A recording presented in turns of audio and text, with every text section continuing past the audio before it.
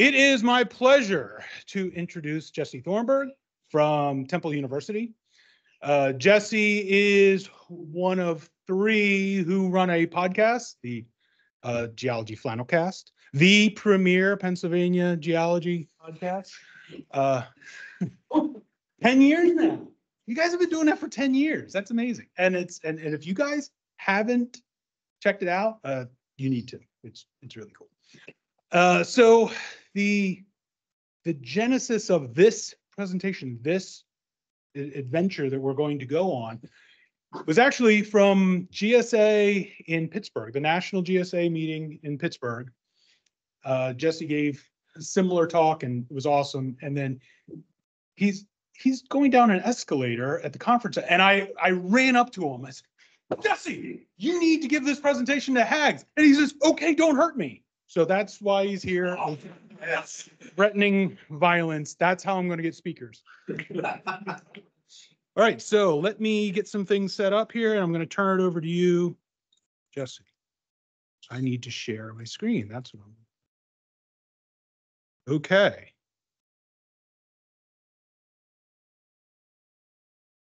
Take it away, Jesse. All right. I'll try and. I'm not known for brevity, but I'll try and get us out of here by 7:30. But if not, you know, we'll see what we can do. So hello, welcome. Thanks for making me an honorary hag. I appreciate it. Took some there was some explanation when my wife saw it on our shared calendar. She's like, what is this meeting? What is this hags about? And I was like, it's fine. It's geology. She's like, all right. Sure. So anyhow, I'm going to talk a little bit about the Ordovician as a whole, and sort of thinking about ancient landscapes to a certain extent in the Ordovician, and focus a lot of our time here on this singular outcrop that haunts me a little bit. And I'm just going to talk about some of the work that I've done up there with others. I'm going to give them all the credit. Students that have done some work up here as well. And I just want to tell you right now, I've got no answers. There's going to be no resolution at the end of this. So I'm going to set the bar really low in terms of, you know, what you're going to come away with. So the Ordovician, right,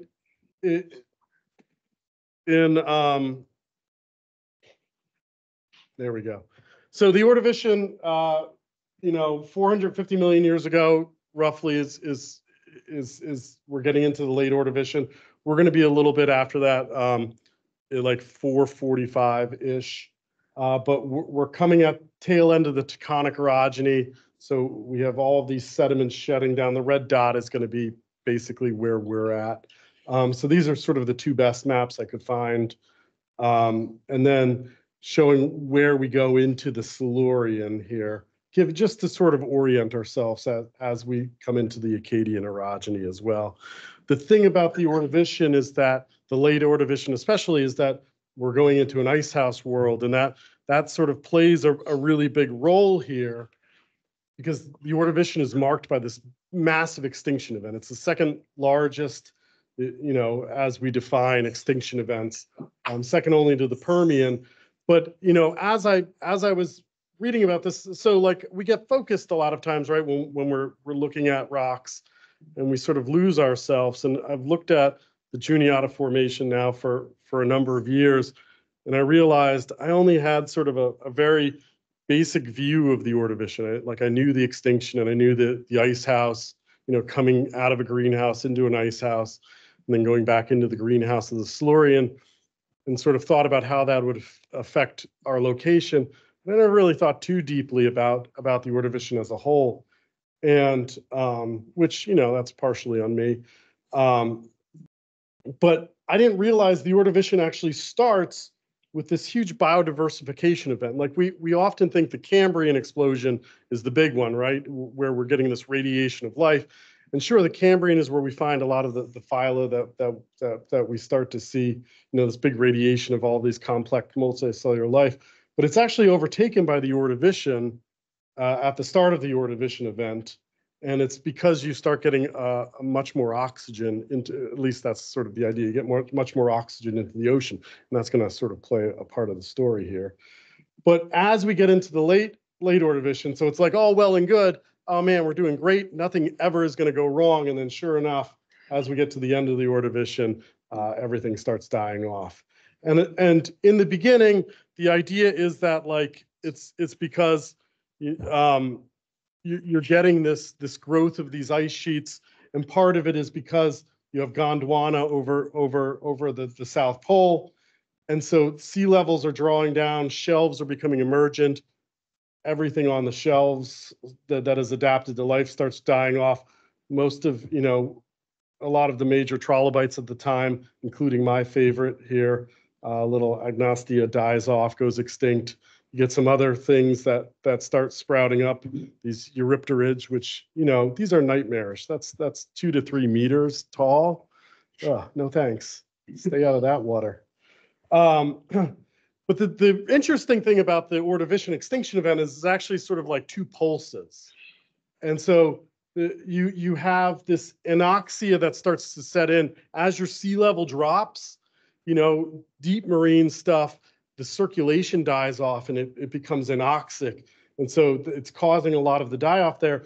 But the stuff that does survive actually starts to thrive until you start coming out of the ice house, things start warming, and it actually creates some eunixic conditions. So you get these sulfidic anoxic conditions that then just kills off all the stuff that did manage to survive.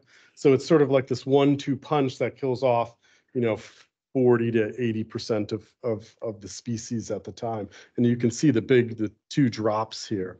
So it's a really interesting time. And I think that's part of this story. In terms of when we're picturing ourselves, I have to visualize it. And that's how I approach outcrops, right?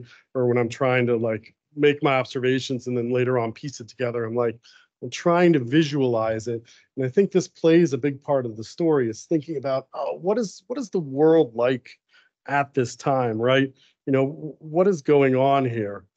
And so that's where we're at. So that's sort of setting the scene, because as we get into the late Ordovician here is when we get to, the main character or the main villain, depending on how you view the Juniata Formation. And I go back and forth on it, right? Every time I'm there, I come away thinking something different, or I'm just frustrated and sad. And so, as we're thinking about it, this is where we're going to be. If you're unfamiliar with it, it is an incredible outcrop. It's beautiful sort of stratigraphy. It's one of these classic outcrops. The Juniata itself is one of the classic formations in the valley and ridge. And you can find it all the way down into Virginia and West Virginia and Tennessee. You can find it up and down here in the valley and ridge. And it's equivalent as you go west, you get the Queenston. And we're going to see that, it's going to be this grayish red mudstone, sandstone. At the base, there are some conglomerates, which are sort of interesting, but not really part of our story today. But it is sort of something to think about. And it's likely deposited. Well, I'm not going to tell you where it's deposited, because that's part of the story here is the environmental deposition. But if we're orienting ourselves stratigraphically, it's underlain by the bald eagle, overlain by the Tuscarora. So it is sort of the classic formation. You can see this is the column here from the correlation chart showing this part of central Pennsylvania. The outcrop is so nice, especially for students, because I did my undergrad at Penn State, and I think we went to this outcrop a number of times, which I had completely forgotten about as until I went back there more recently. But one of the things about the Juniata is trying to figure out what its depositional environment is, right? And so there's been some work on the paleo flow here, you know, showing you're getting this the wash of sediment coming in from the Taconic, you know, from the south and the east. And so we're trying to figure out our position on our landscape here. And we can think about that contextually. We've got these two cross sections here to show you, you know, that were done previously. You know, one is in the northern part and the other's in the southern part of the state. And I just love this because cross sections are just beautiful. Oh gosh, but I like sedimentology and stratigraphy, right? So I'll take every cross section I can get my hands on. But I really like this because it really highlights the Juniata, right? So the Juniata's at the top here in the red. And so you can see the darker the red, more sandy it is. And so you can see in the southern part, you have these thicker sands.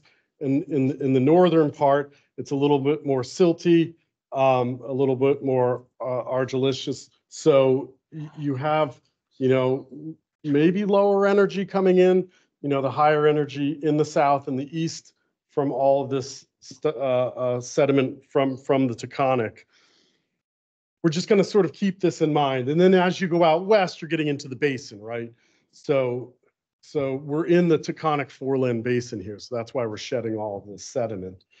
So that takes us to this outcrop. And so this outcrop outside Potters Mills, which is south of State College, if you need to orient yourself, like I said, is a fantastic outcrop. And so I found myself here. So one of my co-hosts on the podcast and one of my colleagues, Chris Seminack at the time, was doing his grad work down at George Mason, and he was on a trip with Rick Diccio, and they were looking at Juniata stuff in Virginia and West Virginia. And he told Chris, he's like, "Oh, there's a great outcrop at Potters Mills you should look at because it is sort of a classic Juniata outcrop." And he called me up and he's like, "Hey, we need to go look at this outcrop. We need to go look at these rocks." And I said, "Say no more." Like someone says, "Let's go look at rocks." You don't, you just get in the car and you're gone. And so we go up there, and that's when I start saying, what's the purpose here? And he's like, it's this marginal marine. It's a transitional environment. We should figure out where we're at. And he's a coastal geomorphologist. So he's the whole time up, he's like, "I bet it's a barrier island. It's probably a barrier island." And in my mind, I'm like, it's not a barrier island. But he sees them everywhere. It's not a barrier island, I'll say. So we get there and I'm like, this is all very familiar to me. I feel like I've been here before. And like I mentioned earlier, I had been there before. You know, we've taken many field trips as an undergrad, but like a good undergrad, I instantly forgot it all. And so we get there and instantly we're just struck by like the features within this outcrop are pretty fantastic, but the main thing and sort of the big sort of controversy about this outcrop are going to be these features, which we'll call burrows. And what type of burrows is sort of the question. And as we went there, we went there in 2015, 2016. It was right after two big papers came out looking at these burrows and looking at trying to figure out what they were saying. So this first paper came out by Greg Rutalic in the early 2000s, and he had been out at both these papers are at Potters Mills too. They're not just Juniata in general. It's Potters Mills, and he said these burrows. So Greg Rutalic is a paleopedologist. He does paleosols, terrestrial environments, and so he sees this outcrop of these alternating sands and siltstones, and he's like, these are paleosols, which makes this terrestrial, which makes the burrows terrestrial. And he goes ahead and he identifies them and names them, Scoinia beerbowerii. Beerbowerii is named in honor of Dick Beerbauer from Binghamton, who helped develop the concepts of allocyclic and autocyclic controls on deposition, just if you know your sedimentology. So that was kind of, I was like, oh, that's really interesting. But anyway, so he's saying these are sort of like millipedes, which it was a big deal at the time because this moves back millipedes on land significantly. And so he was saying he's basing it on sort of this evidence that he's seeing in the sedimentology and the paleosols. And he also did some geochemistry to say it's suggestive of a non-marine environment. Fast forward about 10 years, Davies and others come along and say, well, not so fast. And they say the deposition is probably marginal marine. And that's what most workers have assigned to the Juniata in general, right? So we're on this sort of marginal marine environment, maybe tidally dominated environment. And that's, they assign some facies, associations here to say like, oh, these features are suggestive of this sort of transitional. They're arguing that the burrows and the paleosols don't necessarily make it a terrestrial setting. Not sure I necessarily agree with that reasoning, especially the paleosols. You do sort of find paleosols in some transitional settings, but not really. A lot of my prior research is in paleosols too. That's how I got brought into this. But they're making these suggestions that, it's based on their interpretation of the facies relationship. And they did a lot with thinking about the transition to the Tuscarora and saying, no, this is marginal marine, which makes the burrows scolithos, just sort of these trace fossils that you would find in the marginal marine setting. Because one of the things that they look at it and they say is that the burrows, if they are scoinia, as Ritalik said, they predate any other scoinia by 150 million years, which, okay, yeah, that's a long time without finding any other ones.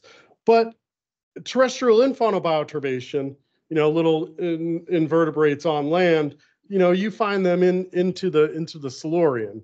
So that's, it's not that 23 million years, but it's not that crazy.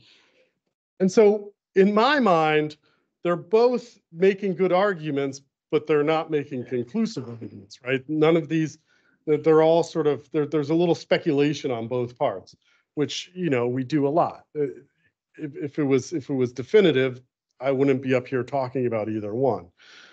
And so it sort of left an open question. And that's why we started looking at these. And we, as you do, we went out there and we said, well, let's see what we see and let's see what we think.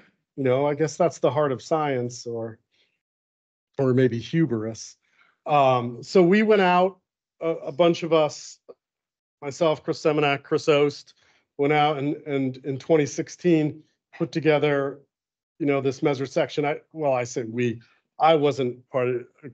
Chris Seminack, Chris Ost did the bulk of this measured section work. I was busy. My wife was having a child, and I only mentioned once and only once if I could go on this trip, and she looked at me, and that's all. And so I wasn't on this trip.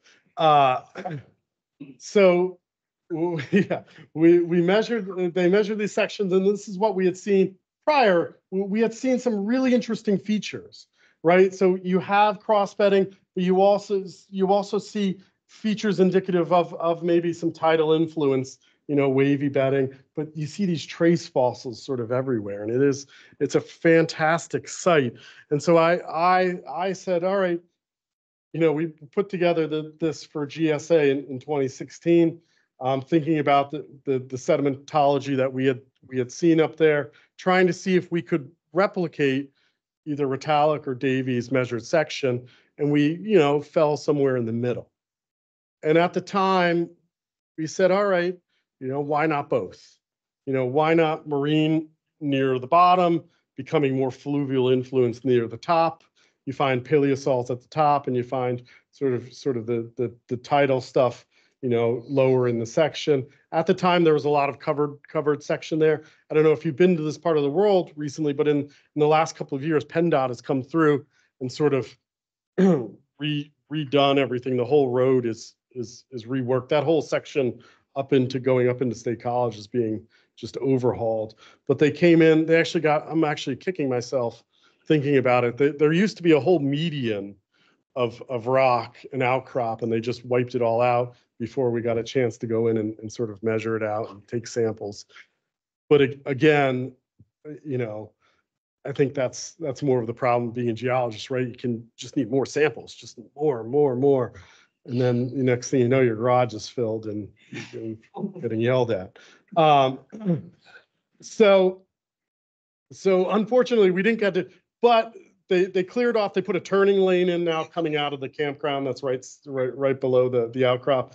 And so this covered section is, a lot of it's not covered anymore. So we actually need to go back and redo the measured section, just throwing that one out there for the summer. We need to, we were out there last summer, and I said to myself, I can't keep coming here. I can't keep doing this to myself. And then I started putting this together, and I said, oh, I need to go back and do more. There's more that needs to be done. So it is, you know, the siren song of the Juniata is calling, and as summer approaches. So we need to remeasure this to really sort of nail down some things. But the thing this outcrop is really good for is for students to get out there. And I love taking students out there, because not only is the stratigraphy great, you can see the beds and you can measure the beds, and the beds change, there's sandstones, but they have features within them.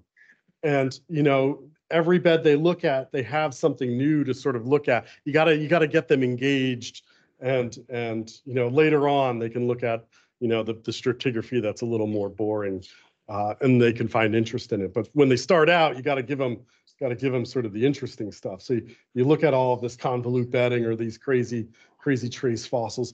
And so I've been lucky to have a few really good students that on their own have sort of done some studies out here. And the one was, I had a student, Augusta, who put together, she did some point counting. She collected all of these samples. I want to say she did like 21 or 22 thin sections, collecting samples from those units that we had measured, did some point counting. She actually did some geochemistry on it as well to try and figure out, oh, is there any change in maybe the sediment source, where we're bringing sediment in, or how the sediment that we're seeing deposited, you know, just from a looking at it from a provenance sort of point of view. And there's not too much. There's a little bit as you get into unit 5 and 6. There seems to be this subtle shift in the sediment source. And one of the questions, you know, how real is it? Is it all just recycled material that's just being reworked within the system or not? But it is something sort of interesting. And that, I think that's part of the story, right? You get out there and you start looking at these things, and they lead to more questions, and they lead to more questions. And when does it stop? And I don't know if it ever does stop. You know, we'll never have all the answers, but I do think it's just a fantastic site. But so Augusta put this together. She actually presented at the PCPG poster conference a couple of years ago too. Did a lot of really great work looking at this. And so, you know, I want to highlight what she did. And then I had another student, Ted, who did his undergrad at Temple, did his master's at Temple as well, and now is, I think, at grad school at Brown. But he during his master's came to me and said, "Remember that outcrop we went to?" Because he was in my undergrad sedimentary geology class, and he said, he said, I said, "What outcrop are you talking about?" He's like, "The one with the red rocks." And I go, "We're in southeastern Pennsylvania. There's a lot of red rocks. We've been to a lot of red." He's like, "No, the one that it took us forever to drive to." I was like, "Oh, Potters Mills. It's 3 hours from Temple." And he's like, "Remember the paleosols out there?" And I was like, "Boy, do I ever." He's like, "What can we do with those paleosols?" And I was like, "Well, you can actually go look at them, you know, because we haven't done like a comprehensive look at the paleosols, trying to profile them in sort of detail. We measure them out, we map them out, sort of at a surface level."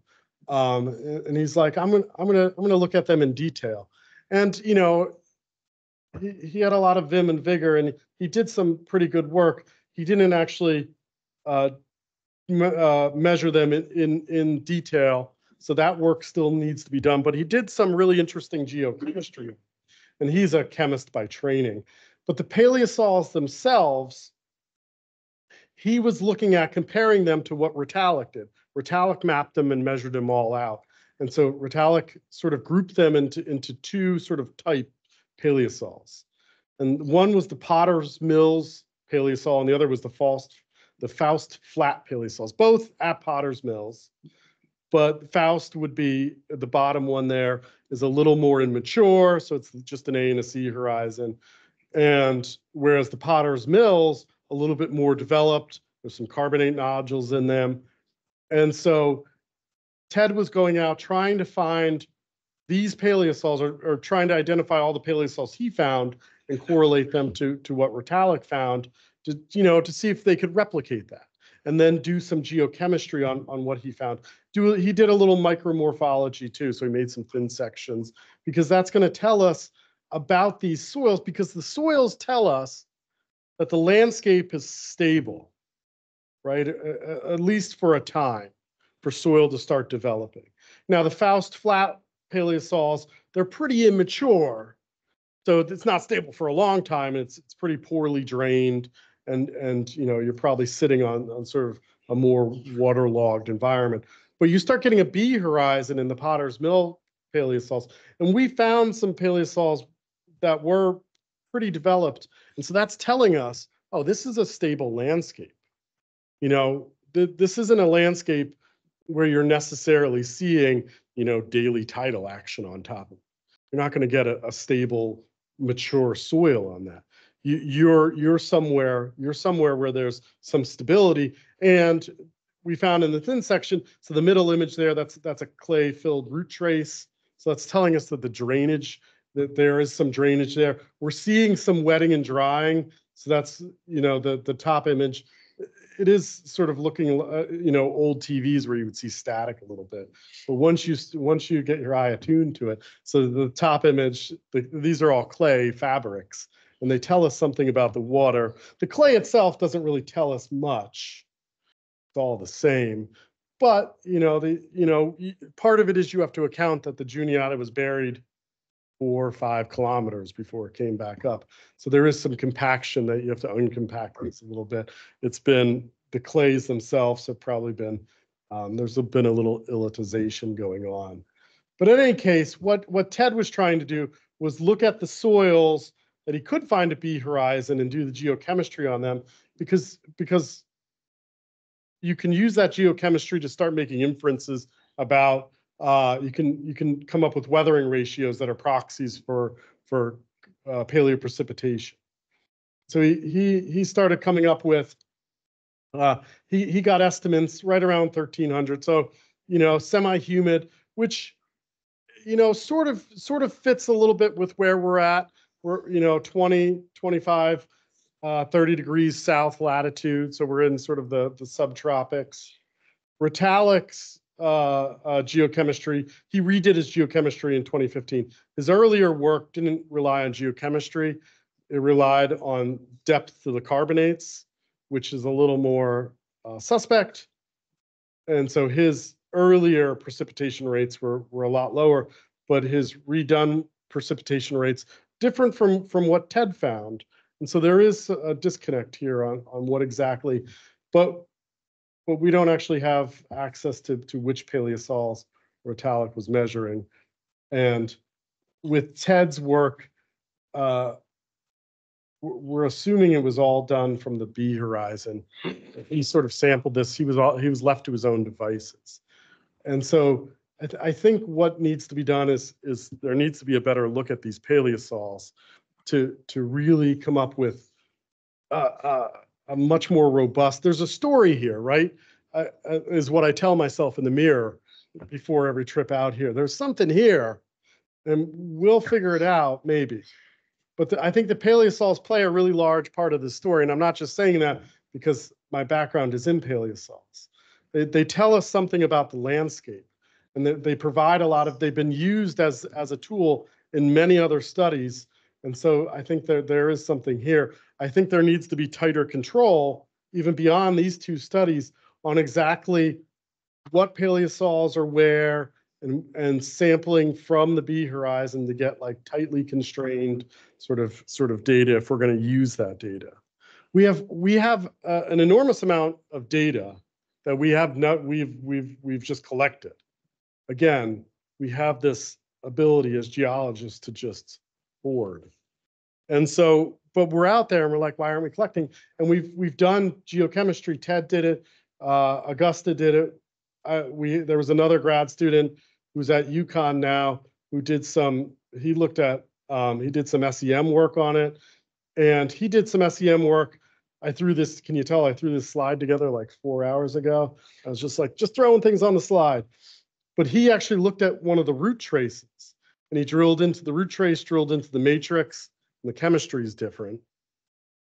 And he looked at it under the SEM as well, and didn't necessarily find much, but he started doing this and then kind of went off to get his PhD and forgot about it. But I'm actually going to see him at GSA, and so this has reinvigorated me. I'm going to get back on him and be like, we have to go back out. We've got to go. There's more to collect. But we have all of this data, and I think one of the issues we're running into is how do we synthesize it all? What kind of story do we make from this, right? And so more recently, we went out and we had a drone, because one of the problems with Potters Mills is that it's a beautiful outcrop, but most of it is meters and meters in the air, or above our heads at least. You know, the blue represents sort of what we can access from the roadway. And without doing things that are dangerous or would again get me yelled at by my wife, we needed a way to access all of this. Look at all that beautiful rock. How do we get to it? Well, now we have drones. And so Steve Peterson, one of my other podcast co-hosts, is a certified drone pilot, and he brought his drone out. This isn't a real life image. This is me making a PowerPoint at 1 a.m, losing my mind a bit. But we've taken 3 surveys of this outcrop now. And, you know, his drone gives us, you know, these 48 megapixel images that allow us to start to see these beautiful features that are high up close, and to the point where we can do we can take active measurements off of them. And so we can get much more detailed measured section of the entire outcrop and start piecing this story together. And one of the big things at my GSA talk is when we did our last drone survey last summer, was we had this plan in place of what we were doing, you know, what information we had found for our abstract and whatnot. And it involved, which I'll talk about here in a second, what we were actually trying to accomplish. But after we took these photos, one of the things about the drone is that it has 2 cameras on it, right? One takes these images, and the other is actually a thermal camera, which we didn't do anything with. But I remember when Steve uploaded all these images to our shared drive, Chris Semenak, who's now down in North Georgia, he called up and he's like, hey, did you look at these images? And I was like, I sure did. Like, why wouldn't I? I'm giving a talk about it. I need to look at these images. He's like, no, did you look at the thermal images? I said, why would I ever look at those images? And he goes, because they show us so much detail. And I was like, what? And so here, the thermal image, this was totally just by chance.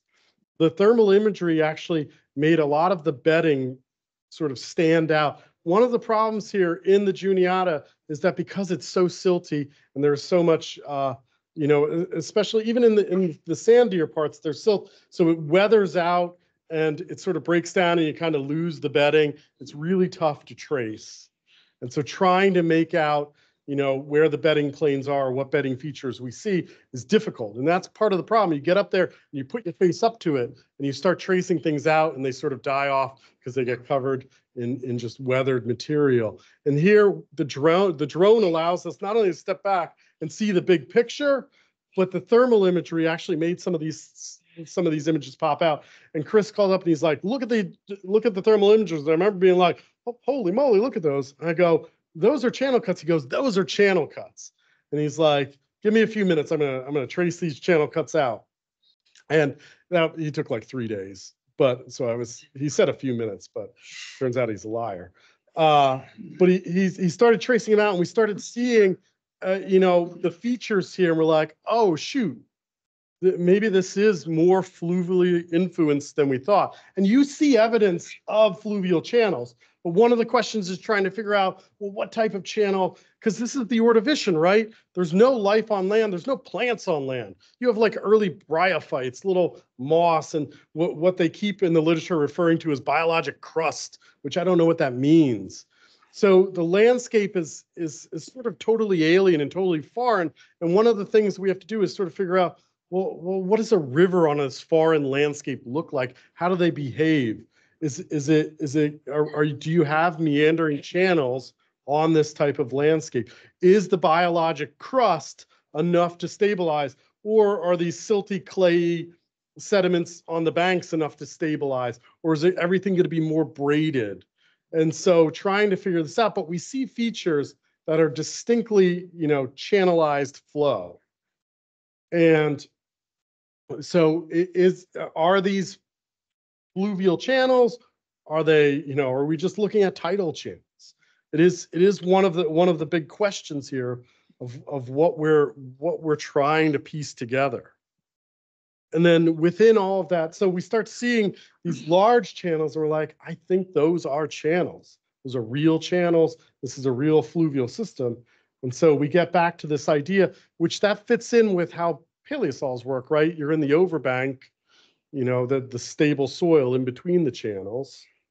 So you have this stable landscape. So it gets back to the earlier question about, then what are these features? What are these traces of? And it is sort of the question we're trying to work out. And we're approaching it from trying to make sense of the depositional environment, right? We're approaching this from, well, shoot, what is this landscape doing here? And, is it terrestrial? Is it marginal marine? Is it somewhere weirdly in the middle? And so the last thing we were doing was approaching it from the point of view of, all right, well, let's sort of think big picture. We're on the coastal plain. I don't think there's any sort of denying that. Whether or not we're marginal marine or coastal plain terrestrial is sort of the question, because you go a little bit west and you're in the marine. Well, so if you're on the coastal plain, any sort of base level changes should be recorded here. And so we've done work elsewhere. I've done work in the Cretaceous with this idea of looking at coastal plain, the influence of base level on coastal plain sediments, coastal plain paleosols, and approached it from what are called fluvial aggregation cycles, which is just this idea that, as base level changes, as sea level changes, it's going to affect your coastal plain. And you can look at the stacking pattern of these fluvial packages to try and start piecing together what your base level is doing. The way it sort of works is, you're going to have these periods of decreasing base level. So falling base level is going to give you sort of a much more stable landscape. And so you're going to have more mature soils, sort of thicker fluvial packages with thinner channel sands, thicker soils. And then as your base level rises, you get much more flooding on the coastal plain. Alluvial systems, as base level rises, and we see this, throughout geologic time, you get much more flooding. As base level rises, your accommodation goes up. And so your packages become start to stack here, and you get much more aggregation within these systems. So we can look at the stacking pattern to try and piece together the story. And it was just sort of, we're just sort of applying it here. This is a first pass, trying to see, all right, do we see actual packages? And it's one of the things you see at the Juniata where you have this alternating sand and silt, in this case, especially in the upper portion, distinctly paleosol, which would be, we're going to call overbank. It's just because that's on the floodplain. As soon as you dump that overbank, it starts to undergo pedogenesis. And so we look at these packages and we start to see, oh shoot, we see these packages both in the down section and up section, because the outcrop goes around to bend, and we're thinking about how it's it's sub-horizontal in the up section, and then it becomes a little bit more tilted in the down section. And so we tried to measure out all of it and figure out what the stacking is doing here. And you see these distinct packages that pop out. And so you take all of this data and you try and look at how they align to try and see if you can see any trends. Because the way it should work, right, is that as your base level rises and falls, you should see your packages thin and then thicken and then thin as base level goes up and down. And you look for those changes as sea level is changing, as it influences base level. And this is what they look at from down section to up section, the thickness plotted out. And everywhere you see an inflection between thinning to thickening, as they start getting thicker, your accommodation is going up, they're aggrading more. And so that's going to tell us that base level is rising. And everywhere it goes from thickening to thinning, base level's falling. And we see what appears to be cycles within this. We're trying to piece this story together. And this is, these cycles in the Juniata have been seen elsewhere, right? If you go to Virginia and West Virginia, there's been some work. Linda Hinoff down at George Mason has tried to equate some Milankovitch stuff onto the Juniata, but there's been some cyclic packages down there as well. So it is something that's sort of interesting. One of the things we want to do is start to try and look at these in context now. All right, if your base level is rising, does that make sense with the actual sedimentology that we see? Do we see evidence of it being reduced or glayed, or if your base level's falling and it's much more exposed, it's more stable? Do we see that within, say, the paleosols that we find there? And this is work to be done here. A lot of it is, when we think about the whole picture here, it's tying all of this together. Taking all of these individual little studies and trying to synthesize it into sort of a bigger picture. The drone has really helped us sort of step back, because we are on the side of 322 here, and it's a highway, and it's coming up the hill, so everyone's getting speed, and God forbid you're there on a football Saturday, everyone's blowing their horns at you, and so you're close to, it's a wide shoulder, but still, shoot, you're getting your face. So the drone allows us to really step back, virtually, without worrying about getting distracted and stepping onto the roadway. But it has given us this big picture view to sort of think about this, from a wide angle point of view. Now, the last sort of thing here, I'll end, and I'll shoot. I went through this really quick, which is good for you. Is sort of this big picture idea, right? Is where we're at. And one of the takeaways, especially from this last segment we did in the fall, is that sometimes I think we get too caught up in trying to define these things uniformly. All right, the Juniata is marginal marine, and it's marginal marine. It's marginal marine no matter where you're at. Whereas you look at coastlines, and coastlines do not behave like that. So what is to say we're not, coastlines undulate. And so what's to say we're not in one of these undulations where you're dominated, you're getting the same sediments shedding off into the foreland, but you're on just a more stable landscape. So you're getting some soils and whatnot that are forming. You're on this little, this little section of the coast, which, you know, I'm not going to wade into whether or not these are real terrestrial millipedes. I'm not looking for that kind of glory here. This is just but, you know, I think there is, I don't dismiss it out of hand just because you've never seen it elsewhere. Shoot, just last week, Gilboa got dethroned, right, as the oldest trees on Earth. It got pushed back 5 million years now. So it happens, but I'm not certainly going to stand up here and say these are the oldest millipedes. I'm just saying that we're starting to see, I go back and forth every time, and I'm like, oh, I think these might be rivers. I think we might be on a more stable landscape than we think. But I think there's work to be done. One of the problems that you may have recognized is that, you know, this encompasses, I don't know, 8 years of work or something. I don't want to think about time like that, but it's all the same outcrop. Shoot, I need to get out more.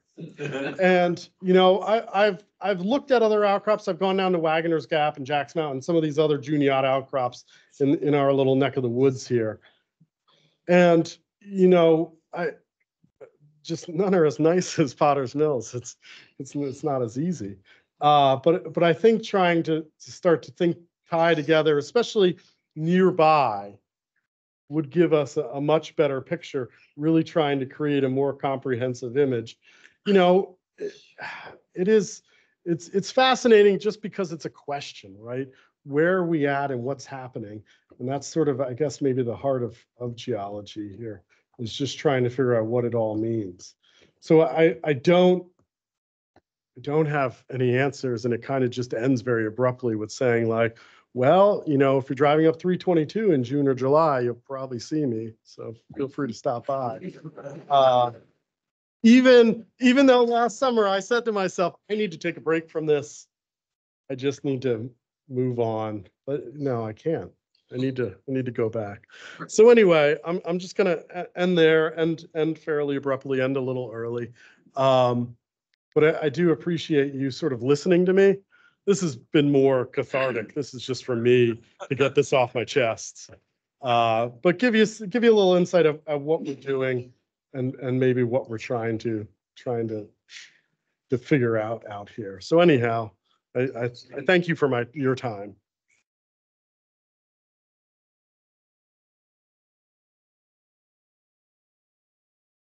We got plenty of time for questions. So too much. Widen it out here. Okay, yeah, there's a. Okay, so yeah, question here. Any siderite found in the paleosols? No, and so that's an interesting. So the siderite's a really interesting little mineral, right? It's an iron carbonate, and you can do isotopic work on siderite. I did some in the Cretaceous on the coastal plain in New Jersey and Delaware, but you don't find any here. And one of the things Retallick said he found in the burrows was they were ferruginous, you know, they're iron, but I didn't see any of that. So it is interesting when you start looking at others' works and you're like, where did you find that? But no, I guess the quick answer is no siderite. But did you mention about the chemistry being used in the heat horizon of paleosols to help estimate precipitation? Is that correct? Yeah, if you do the chemical index of alteration minus potash is sort of the go-to. Which ratios were you? I'm just familiar with that method. You just spend a minute just saying, how does that work? Yeah, so you look at oh, no, it's fine. I'll sort of wing it here. So you look at basically your let me see here, your bases, your sort of your base elements. So and you're looking at things that are getting leached out versus things that don't leach out, the ratio. The more rain and precipitation, you would expect things to leach out. So like aluminum and magnesium and calcium. Shoot, I wish it's like qualitative. Can you actually quantify? You can quantify, yeah. So there's the ratio is quantified. That's how we come up. Ted came up with his number. Retallick came up with his number of 13. Whether or not it's actually 1,346 plus or minus, whatever. But it does give you there. It has been, used pretty successfully in a lot of places. It's a pretty standard approach. Yeah, whether or not it works in the Ordovician is sort of a question. But we applied it here, and it sort of makes sense. But it is, it is one of those things where part of it is like, these soils have been squished and they've been buried and they've been, brought back up, and the chemistry's been, they've undergone some things. They've seen some things, I guess we should put it. So, yeah. Yes. Your symbols with the little red triangles, were those to illustrate finding? Yeah, finding upwards. Upward? Yeah, finding upwards. Because you had a lot of them, they were coarsening upwards or finding upwards. They were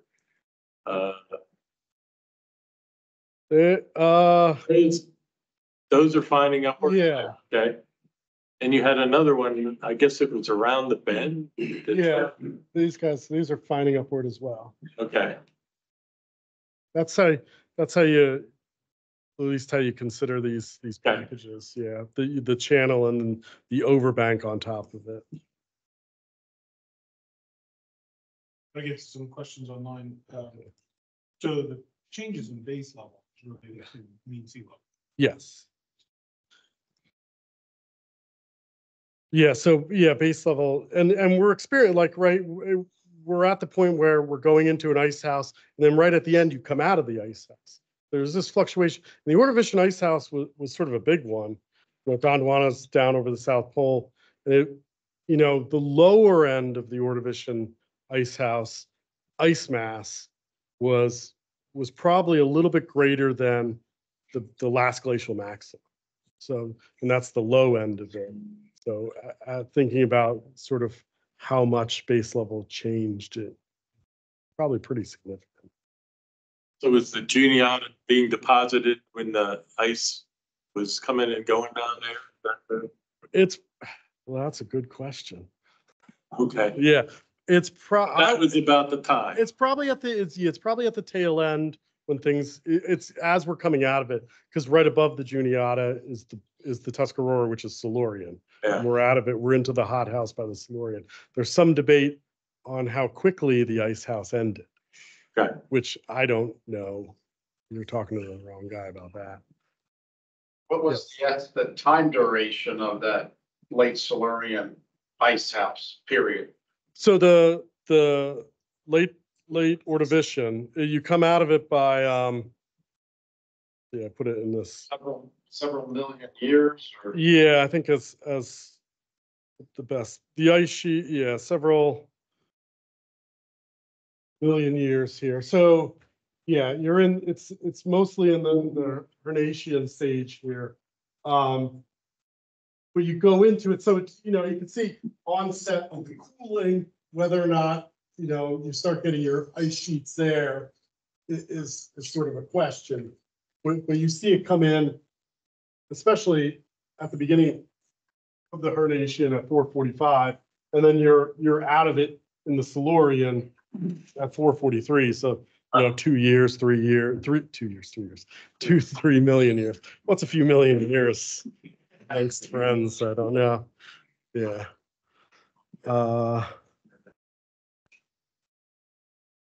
You want to take that one so I don't have to read it? I don't. Any evidence of distal pyrolasts in the Upper Juniata from 432.6 million years. Olivine melilite? You can tell how well I did in mineralogy. I do clay. From sub-Schwagunk nepheline. I don't have an answer for this. As I struggle through these words, you can tell. Yeah. I don't. Sorry if it's not. Yeah, if it's not smectite or illite or kaolinite, I'm out. Otherwise, it's just quartz. Is the base of the Juniata exposed? and any similar paleoenvironmental exposure in the underlying unit. So the bald eagle, this might be a better question for this host. You guys thought you found the contact of the Juniata and the bald eagle, didn't you? Yeah. You under the overpass, yeah. So we found the exposure, but I don't think we ever did anything about it. Noted it to go back. I don't know much about the paleo-environmental exposure, or I don't know much about the paleo-environmental, about the bald eagle. I can say the, I can give you the just, tell you about the bald eagle, what it's made of, coarse grain cross-bedded sandstones. The Lost Run member, which is a conglomerate that you see pulse in, and which is really interesting. Maybe we should look at that. Maybe that's where we'll go next. It was just abandoned this. No good geology projects ever finished. They're just abandoned. What role do microbes play in soil development, and where evolutionary wise were they at in the Ordovician? So microbes, so, we're starting to get, as far as I can tell, you start to get, from what I've read, I'm not a biologist or a microbiologist. From what I can tell, microbes play a role in soil and soil chemistry for sure. I don't have much insight into how they might affect the Ordovician soils, but you're having, like we said, you get sort of these biologic crusts, which there's some thought that they're just different sort of algae creating these crusts, or these bryophytes. So sort of like these. There's some thought you have what are called cryptospores as well. So sort of like the very earliest spore bearers. But you get a lot of moss-like or lichen-like stuff. So it kind of creates a crust and might create stability there as well. But anything beyond that, I'm sort of just talking out. Yes. Well, that sort of brings to mind that something that's puzzled me a little bit. I seem to recall you mentioning that you observed what you considered to be filled root channels. What would be forming a root channel at that point? Yeah, so that's yeah, that's part of the, so the early, so the mossy bryophyte things, you get the little wispy traces that come down, and you see them, through time, you see them in the modern, but then they get filled in with secondary clay. Yeah, exactly. Good question. Well, it's 7:30. No. This is perfect.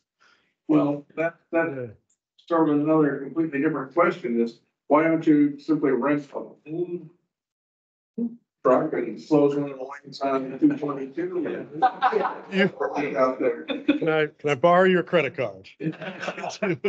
Yeah. I'll put it in your name as well when I tell PennDOT. Yeah. Well, so Chris Semenak, one of the guys who works on this with us, is a rock climber, and every time he's like, "I'm just gonna bring my harness. I'm gonna get up on top. I'm gonna rappel down. I just need you to, hold me." And I was like, You have a wife. You have a child. I don't want that on my conscience. But he has been claiming for years he's gonna rappel down and look at the upper stuff there. So if he wants to, he can. How high? Shoot. 50 meters? What do we say? It's 30 meters? So high enough that I don't want to go up there. I think it might be interesting to consider flying drone with LiDAR. Yeah. I've been thinking about that for a while, and I think that would be, that's been on, no pun intended, on my radar to you could really see some of the bedding planes. Pretty great. Who owns the property? Have you ever had any problem with being, accessing it, like if the state police ever stopped you or? No, no one, not once. And we've been, for years and years now, we've been out there and no one's even stopped. The state police will just wave. And it's private property above. That's part of the reason I think we've never gone. That's what I tell myself. We've never gone up top. But yeah, and there's a campground right there at the base, and we stayed in the campground and just walked up, and there's never. The highway right away then? That's Yeah, I think, and it's just a state highway. So Yeah. it's a big enough shoulder and it's in a little culvert that, I mean, we even park our trucks and we're so far. There's a turning lane coming out of Sand Mountain is the little road there. So there's a whole turning merging lane. So we're not even in the traffic. There's a whole lane that's separates. Yeah. traffic stamp. Yeah, I made it more dramatic than it sounded. It's just trying to make it sound dangerous. But yeah, we've never had any problems. Once had to work around a dead deer, but otherwise, which, yeah, the smell hits you first before you see what it is. Yeah. All right, final question. Yes. If you would jump into molten lava, what would happen? You would sink a little bit, but not completely. You would die. This is their last, or a side tangent conversation, Yeah. their last podcast. It has density, so you wouldn't sink. All right, let's thank Jesse again. Reminder, if you're here, sign in. And look, we need more speakers for next season. And, I'm resorting to violence. So that's how we got Jesse here. So please, if there's someone you're interested in, a topic you're interested in, left to my own devices, I'm going to get sedimentologists and stratigraphers in because that's what we got next month. So if you want some variety, bring in some speakers. Also, for those of you here, we have some new giveaways. There's second survey publications that we're giving away. So take a look before you leave. Thank you, everyone. Thank you, Jesse. Thanks. Maybe.